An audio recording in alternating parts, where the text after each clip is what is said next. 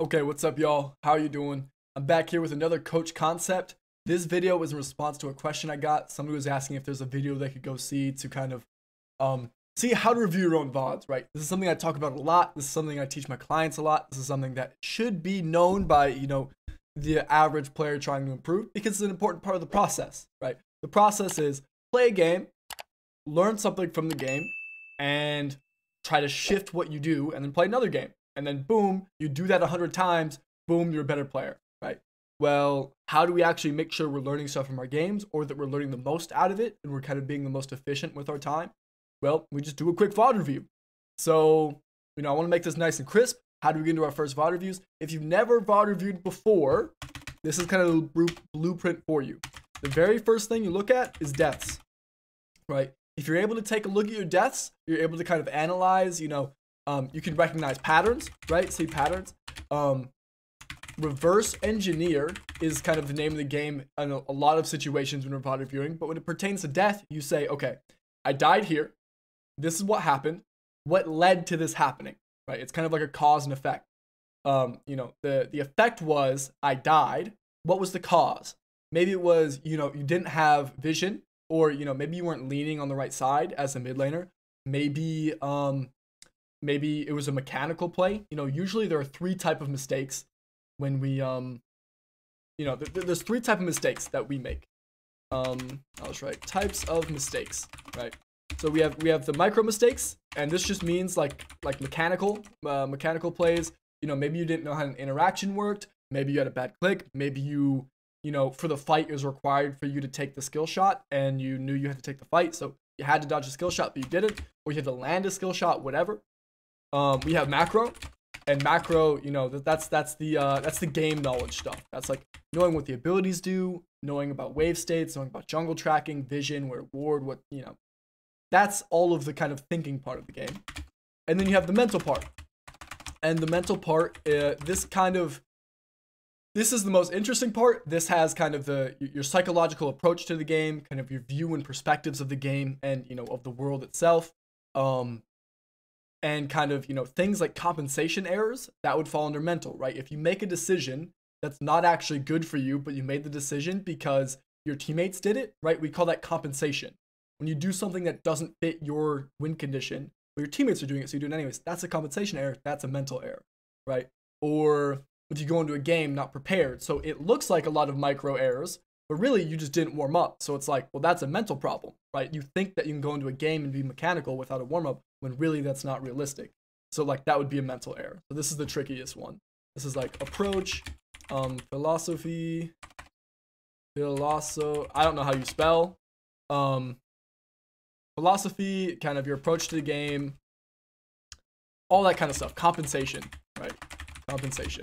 So when you review, take a look at your deaths and say, why'd I die here? And then what led to that situation? If it was a mechanical error, could you have opted out of that fight and say, well, yeah, I missed the stuff, but I really shouldn't have been there in the first place? If it was because you didn't have vision, then you can kind of, now we have a pattern, right? And now if you see that multiple times, right? If you see lots of times where you reverse engineer each death, you see lots of times where you don't have vision, well, now we have a learning objective. And now we have something that we can actively learn on, like shifting, right? So we say, okay, cool. I die all the time to jungle ganks. Well, what do you have to do? You have to get better vision, you have to get better jungle tracking, and you have to get better positioning in lane to respect the vision and the tracking, right? So that would be an example. So if you've never VOD reviewed before and you don't know what to look at, step one, just look at all the deaths, right? Some of them, if there's not a pattern, like you don't have to make something concrete from each death. But, if you review 10 deaths over 2 games and you see that like 5 of them, you just didn't have vision, boom, there's your learning objective, right? So that's a very intuitive way to VOD review. Check your deaths first. The second most important thing, and the thing that we should be looking at as well, is lane phase, right? Especially as a mid laner or a top laner. Lane phase is the most fundamental part of the game, right? You cannot be good at lane phase. And what I mean by this is like the first 10 to 15 minutes, depending on the game. Close to the first 10 minutes. You cannot be good at lane phase and be bad at other parts of the game, right? If you're really, really good at lane phase and you have strong wave mechanics and you're good at trading and you do all this stuff, there's a couple of things. First of all, if you're good at those things, it applies to other games, or it applies to other parts of the game, right? If you're in a team fight and you're really good at trading in lane phase, well, you'll probably team fight well because you know how to move, you know how to position, you know how to use your spells, you know how to react to spells, right? So lane phase teaches you the fundamentals of the game. The second part is lane phase is kind of like a chess opening, right?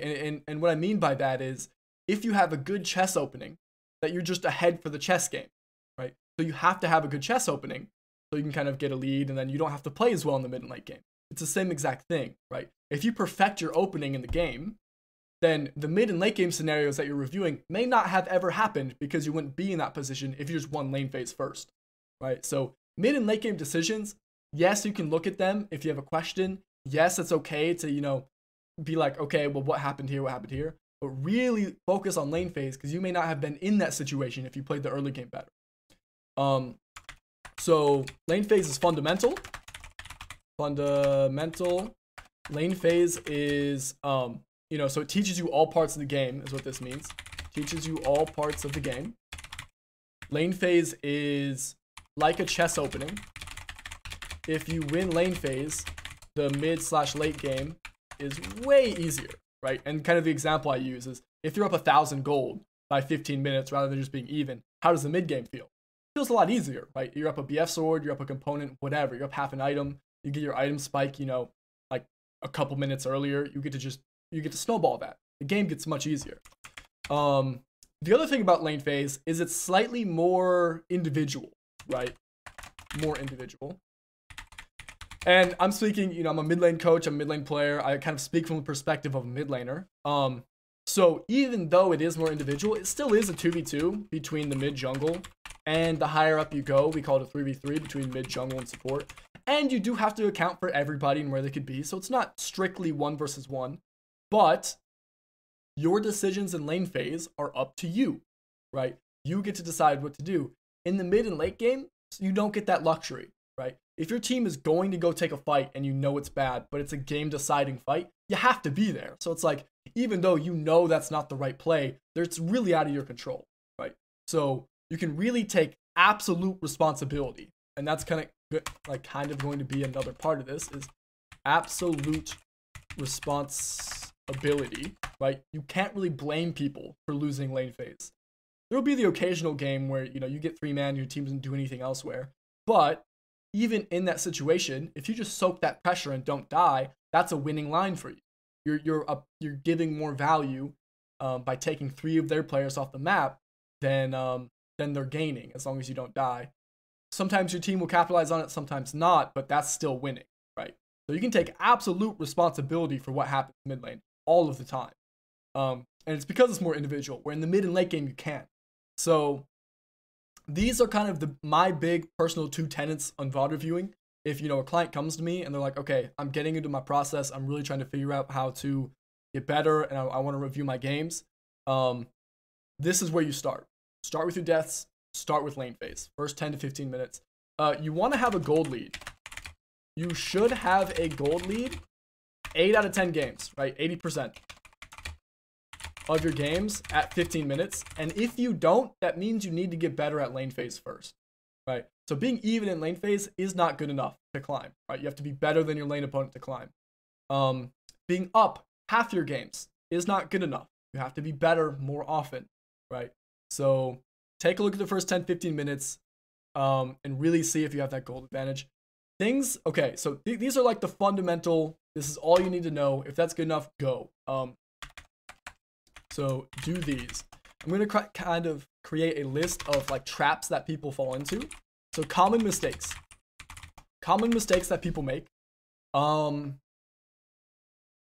the first common mistake I see is blaming teammates, right? They'll look in their VOD, and what I'm going to do is I'm actually going to take a look at my own VOD here, and I'll kind of show you what I do. Excuse the ad here. I'll just show you what it looks like when I do it. But what a lot of people will do is they'll kind of see a lane state, and they'll be like, oh, well, my teammate, you know, whatever. No, see what you could have done, right? Take absolute responsibility, or you're defeating the purpose of the review. How can you kind of shift that situation? How can you shift your thought process to kind of like not put yourself in that situation, right? So take your responsibility. Don't blame teammates. The other mistake I see is diving too deep into mid/late game macro calls, right? Or just anything in the mid and late game, right?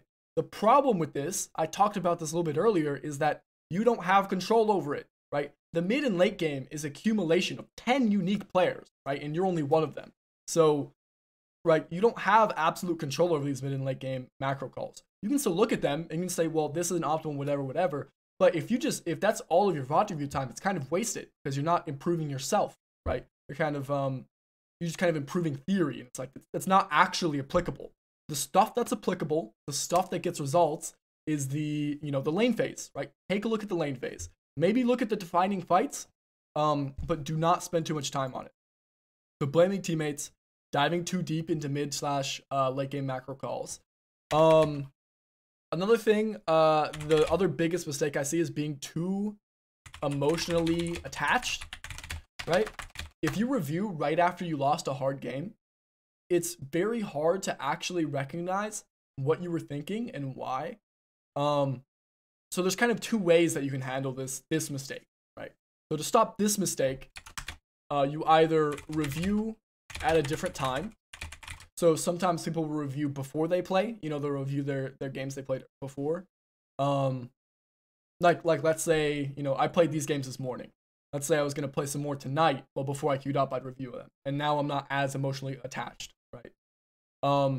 Or, just reset, right? Do some breathing, get up from your computer, grab a snack, come back, then do it, right? Just give yourself a little bit of time to kind of let that game dissipate, let the feelings dissipate.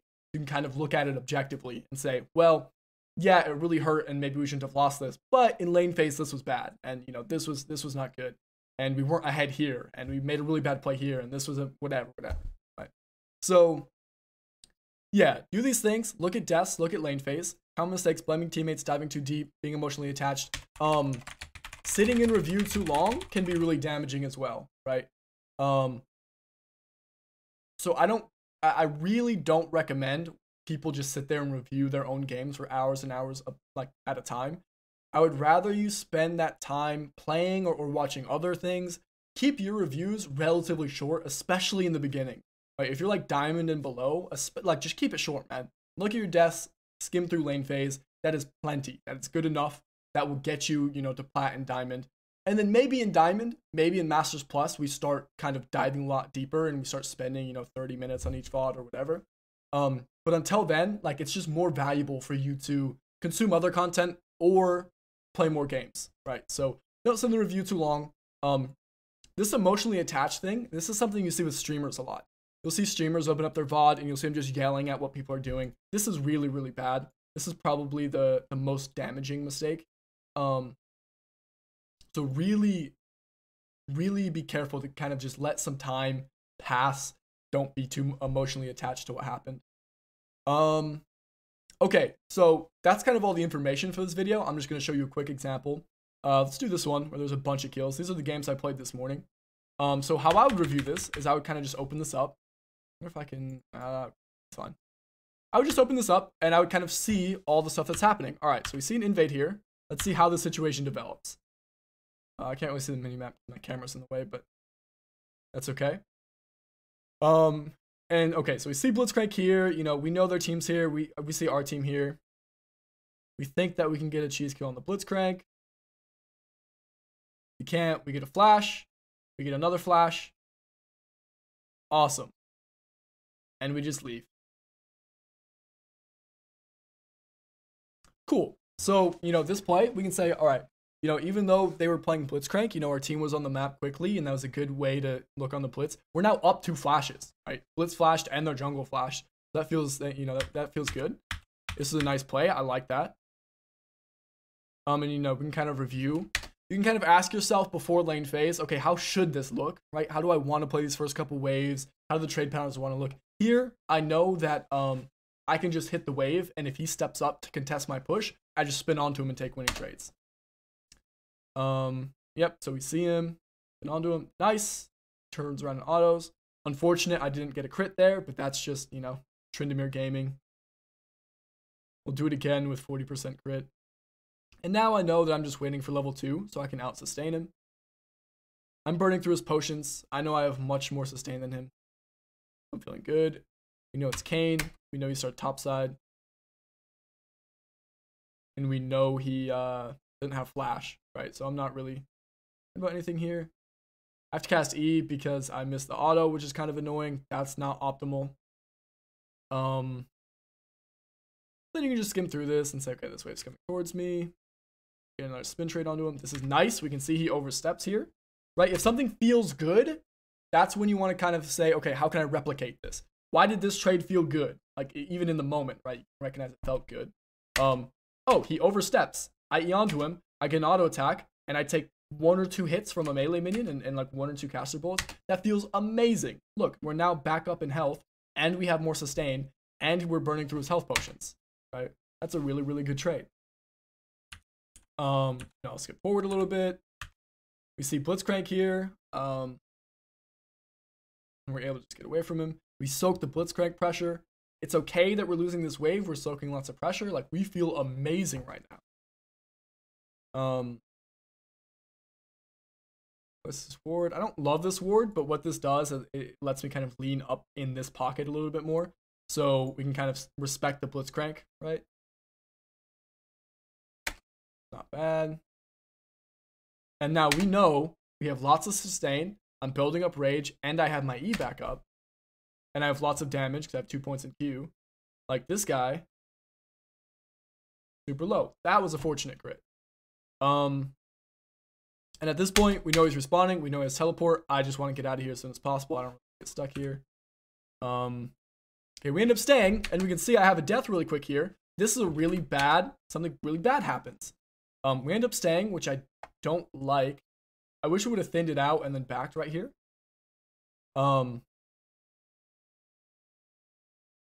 But we're going to stay, and that's okay. I mean, we have lots of sustain, and Shyvana's invading the top side. Like, maybe we get a Shyvana gank, and that's fine. Here, we spin onto him, and then miss W, and then keep chasing him. So not only do we make a mechanical error, but we also forced a play that wasn't there. And now, we ask ourselves, what led to this? First of all, we stayed, so now we're down resources, and we're down item advantage. Even though we should be up because we have more gold and we killed him. We're also fighting in a big wave. We also missed both of our spells. Everything about this went wrong, right? And then we also don't know where Kane's at. We know he's not up here, so he has to be in the bot side. We didn't respect that he could have just walked up here while we were doing this. And now we die, and now Victor's back in this game, right? So, you know, what I wrote down from that was, okay, well, if you miss if you miss your spells, sometimes you just have to give away the thing, give away the trade opportunity. If we land W, considering he didn't have any summoner spells there, we might actually run him down. There's just no look once we missed our spells. And then yeah, so you just do that, and then boom, we keep watching lane phase. We see another death here. What happened here? Oh yeah, this was another thing I reviewed at the time, right? This is really bad because I just didn't see where Shyvana was at, right? This is a lack of information gathering. This is a mechanical error. I'm not F-keying up to Shyvana. I'm not looking at her on my minimap. She's on top of Kane, right? My thought process is, hey, let's go kill this guy. What I neglected to do was actually see if Shyvana had the tools to come kill him with me, right? So, therefore, this is a mechanical error. I just didn't have the information. If I had the information, then I'd go up with the Shyvana. We 2v1 the Kane, maybe get the kill. Either way, she doesn't die, and then we can dive this guy for free. And so we either go 2 for 0 or 1 for 0, or this guy loses a bunch of waves. So if I do the mechanics better of gathering the information and recognizing what's going on with Shyvana, this play goes from a 1 from 1, which is kind of a net even, into a 2 for 0 or 1 for 0, right? Which is huge. Oh, actually, Shyvana dies. So this was a 0 for 2 because of my, oh no, I guess it's 1 for 2 because of my mechanical misplay. And then I start typing. It's like, oh, well, you can't start typing. And now I'm tilted, right? This is a really, really game-defining mistake right here. This game ends a lot faster if that doesn't happen, right? So this is kind of, this is how you do your reviews. And then, once I get to, 10 minutes or so, I just start skipping my deaths.